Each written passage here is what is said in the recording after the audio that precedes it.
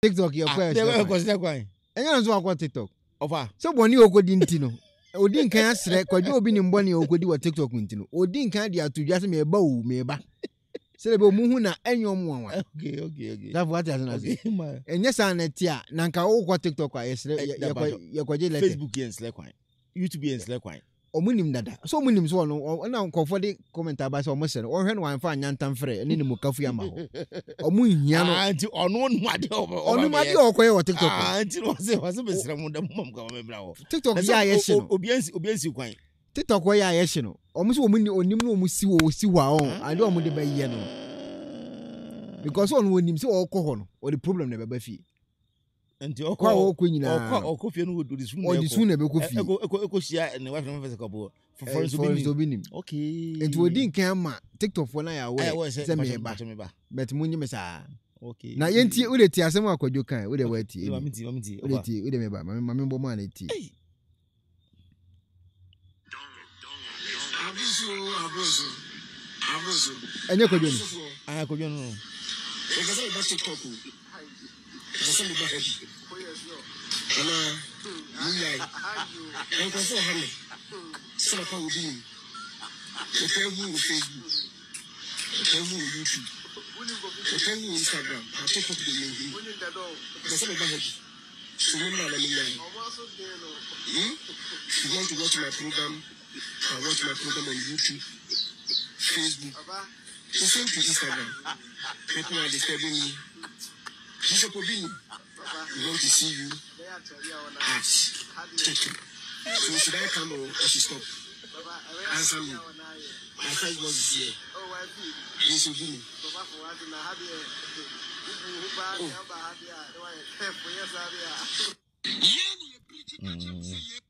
Over.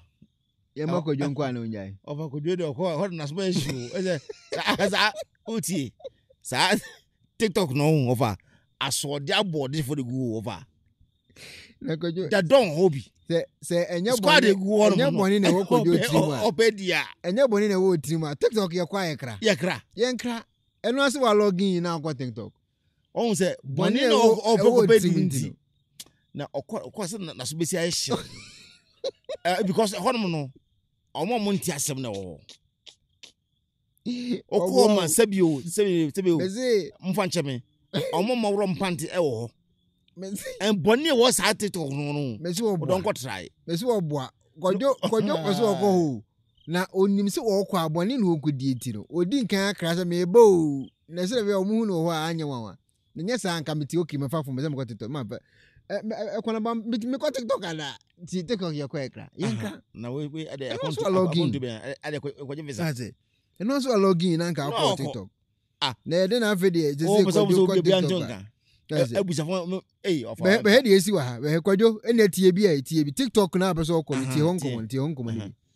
Ohun sama be dimi ho bebre Azuka. Ohun sama Kwadwo tie o Azuka de obo captain no. Amanse capital na mu ana ne ho nsema akodi obi ho TikTok no. Ti asem na Kwadwo baby a wo kọ no ko mo na media che no. TikTok no. Amanse capital no obo captain no. Ye tamne she akira ansa na wa hyenkom no. Ono no nsema akodi obi ho TikTok wo de ti.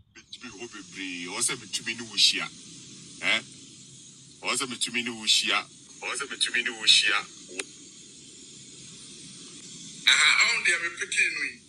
Na say America or Kobe life now na wa kasa when wa there me pesa me kan be kire ne e wi ase na ye wo no onipa bia wo ye tintintinti obi bia hu bia no gese ni wo anti wo ate won toma ana say obi ka asem kire wa life ofa bibie ni ho ti upe oya bema asafa Oya bema asafa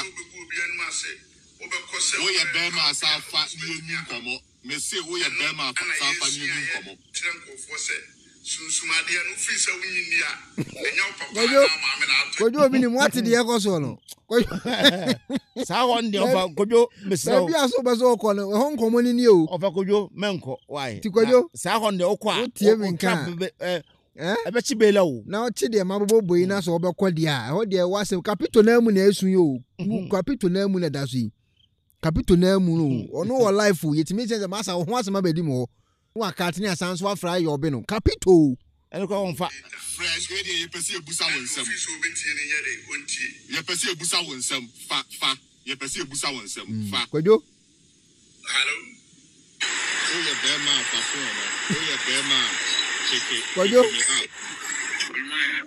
oye bema pick me up get down Kwadwo wate General Secretary Kwadwo wate ehwo tro rough enti Kwadwo menko se Florence wutie mi akache Kwadwo on tenfi wate on the Facebook ni YouTube wona o onye ni buka fu na onye na go na ho de okwa asema be tu Kwadwo no anhwe say na be kwa akosi obe friend yere Florence ma me fanto so na Kwadwo me be me twon adwene si bibi so me twon adwene si bibi so we na ha say na be no me twon adwene si bibi so te Kwadwo munim na akopie mu TikTok a say na mpa ebo ne nyina be sesa mpa ebo na wo bo no na wo kasa na wo ye gaga no ukopie mu TikTok a say na wo bo mpa oleti network problem na benya. Sorry, the network. So I've changed the position.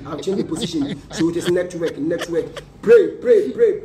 Lipa baba zubra kaduri anda kaba. Leka baba raba zukato yanda bakaduri beki bazubra kata. Leka baba raba zundora bakadibi yakaba.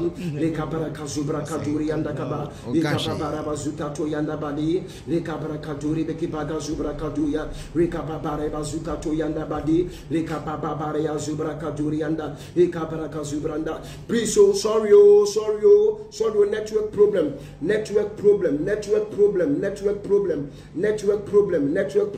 So now we are live again. So network problem. So call your friend. Pray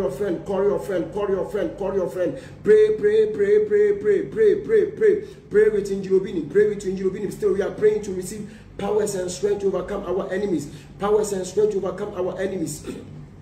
Leka baba baraba zuko toraba bibi yakaba leba zubra kaduri beki baga zubra kaduri Kwadwo me twon adwene asisu se ba bia bezo okodi wa agro no ai friend TikTok wo no omo mato na so wale awole o wo thinking right now out to baby din o dwene wo ho obi ameka wo asem instead so betra baby na wa thinking right now no o do ho ko yeso mu a e wade Kwadwo mintime nje wo me pick courses here. May pay said you should make heaven.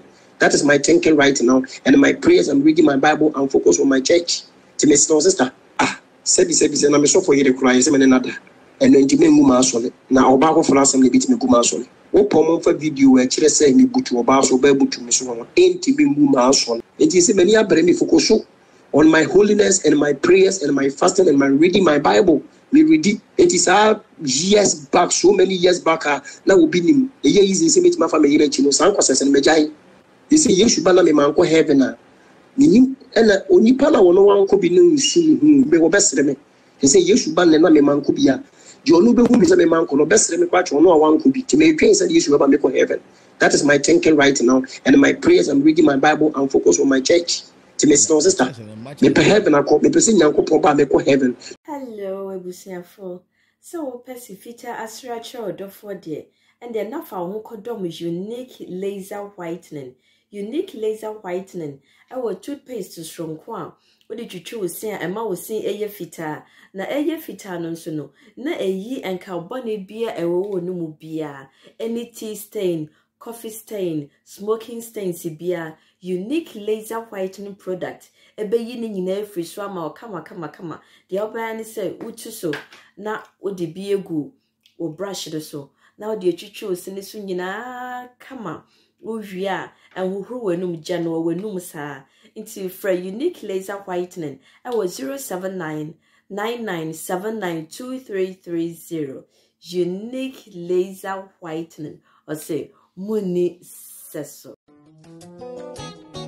Penifose bibio wi asentine da ni atopno na ne pabone fonti e wo se mo bambo hu hia na ne papa mu de Pro Technologies ana me kan fama wo ane Pro Technologies. We are specialized in both sales and installation of CCTV cameras. Yeton esa install CCTV cameras in the Sour Ghana and NASA brochure now fear Ghana. Now pursue CCTV camera installation. We need Pro Technologies and in South. We have CCTV camera installation, electric fence, automated gate, access control, video doorbell, and our intercom, and our satellite TV, home theater, so upebiato, and our water, and our pesebe install them out. Pro Technologies and our software. Na shenenso. Say a video you name from America brochure. And this said papa na pedia. Man yene nane buan so da form. Make sure you know the web brochure ha. Any a branch e Ghana. Ye ni mo bra wo bre. Into sika fire nsem. Se fanya japade ma wo Ghana. Wo da.